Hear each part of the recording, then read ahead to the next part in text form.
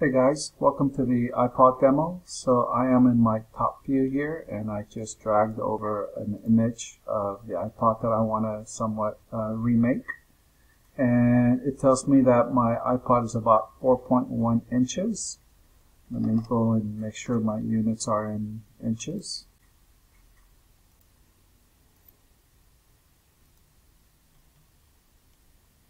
To scale.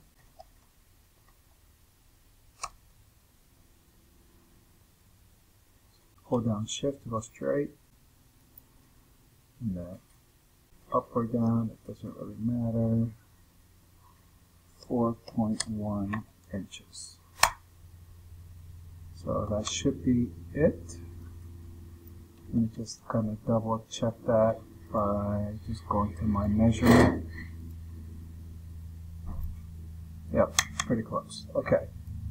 So I think what I'm going to do is just kind of make a box that's 4.1 by 2.4 by 0.55 high first. So I can make a box at 0 and then 2.4 comma 4.1 and then 0.55. So I just keyed everything in and I kind of have my cube at the moment. And then the iPod has actually a little bit of a radius here. So I'm going to go ahead and go to fillet edge and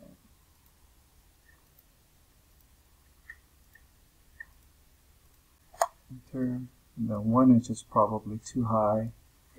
So, alright, so I'm going to go ahead and click set all and set the new radius to, let's say, 0.4. And yeah, I think I'm going to be okay with that. And the reason I chose 0.4 is that I know that that's 0.55 and it's probably even shorter than that. If this is 0.25, maybe it's like 0.2. Yeah, you know what? Let's go to 0.2. 0.25. There we go. And I have my, my radius and everything looks pretty clean. And what I want to do is I'm going to cut it, oops, so that I can separate the chrome base and the glass top, I guess. So I'm going to come here, my front view, and I will just take a line somewhere there. Now I could actually draw another line here and then measure it. Here, for instance, I can go to my 0 and then draw that. Get a measurement.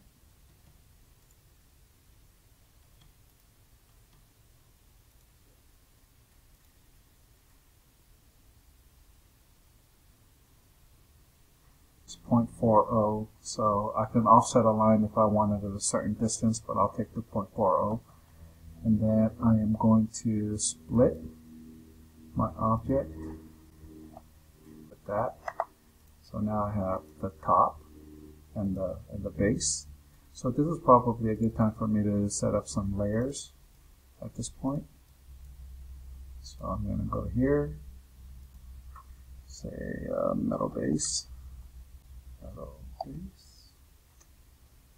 Another one, glass top, that, and put it onto the glass top. Take that and put that onto the metal base. So turn off the metal base and I'm just dealing with that. So this one should not be a solid because it has a little hole. And that's actually okay. I don't mind that at all. And then I'm going to go ahead and draw, well actually I'm going to dupe edge so I don't have to redraw.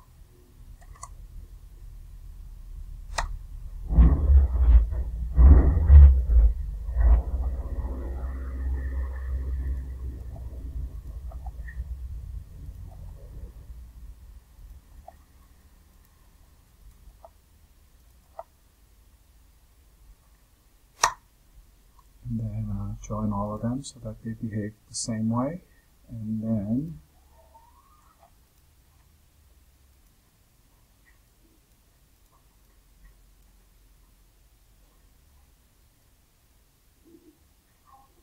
I'm going to slide it up here.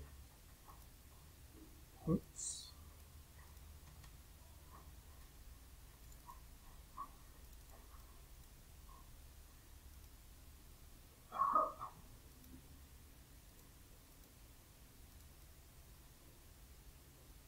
Whoa.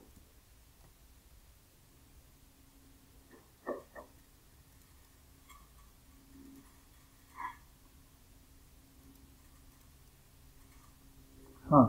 My edges are all over the place here. So, I obviously traced this one at the top, I traced the bottom, and it just got all funky. It's a neat trick to bring all this back in alignment. So let me kind of delete this guy. So you can see how this corner is kind of floating, but these aren't. So what I could do is I can select all of them and type set x set point is what I want. So I want to set it in the Z,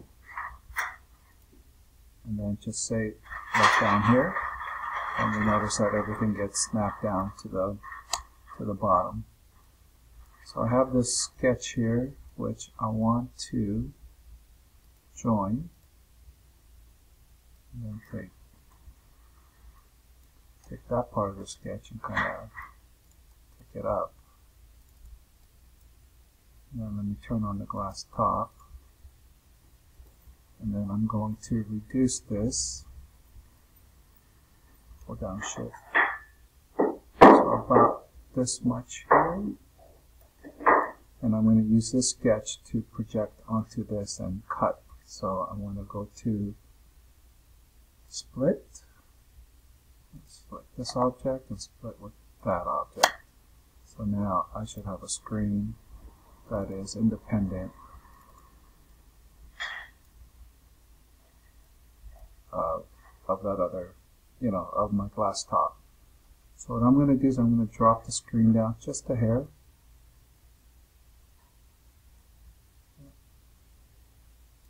Just so that when I render it, that I get a little shadow line, although I believe the glass is just all one piece, but having that little distance here will give it a decent shadow line, and it'll make the screen kind of stand out by itself. I do have a hole in the surface from here to here, so I'm going to go ahead and sweep something soon, but actually I think what I want to do is I want to reduce the screen just even more, so I get a little bevel or chamfer. Draw a line from let me see, quad, perpendicular, anything that I could snap to. No, there's nothing that I can snap to there.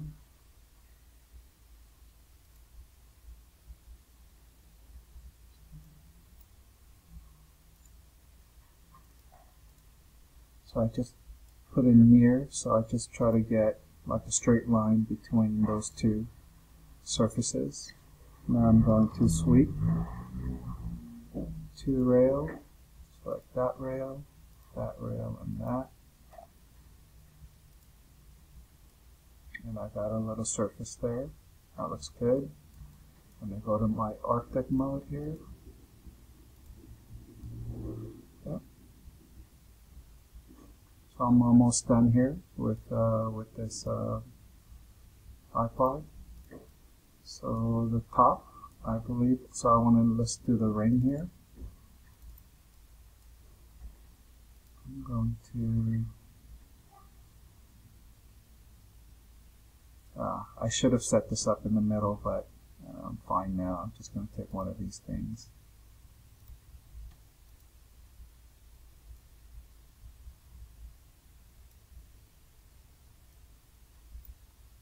It's about that big. And I'm going to, again, split. Down like that.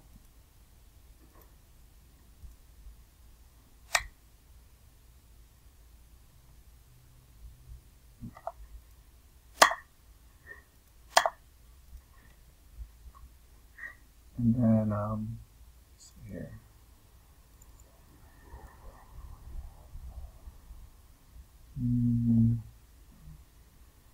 That I think I want to taper it down just a little bit. So let me take this curve back to top view. Let me reduce the size of that and split that.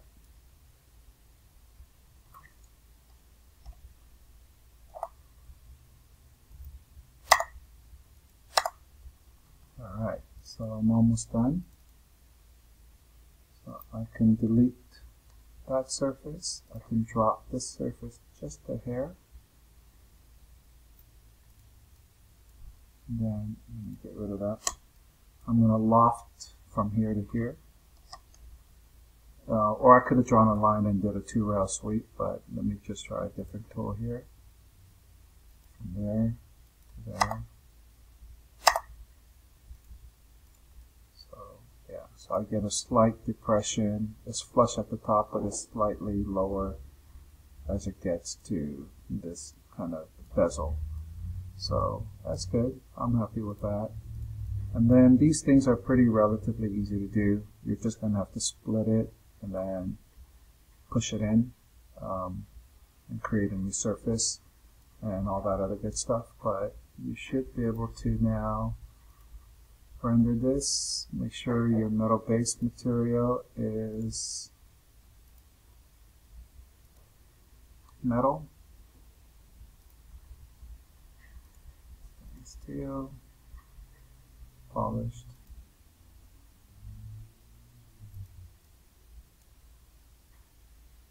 That's your metal, and then make sure your glass top.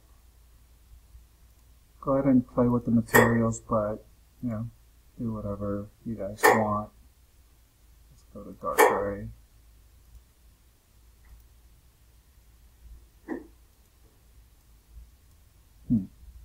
Yeah, maybe not. Maybe do a black plastic or something like that. But you guys get my point here. So that's your iPod. You know, make sure that you guys get it rendered pretty decently. Go ahead and put all my menus and all of these things. These control points here, or these iPod controllers, you're going to probably have to draw them and then physically model them and then place it on top. This one, see if you guys can figure out how to just cut this image from Photoshop or something, or a photo editor, and apply it into as a material, and then apply that material onto the screen surface, right? And then see how you can do. All right, good luck guys, and we'll see you in the next demo.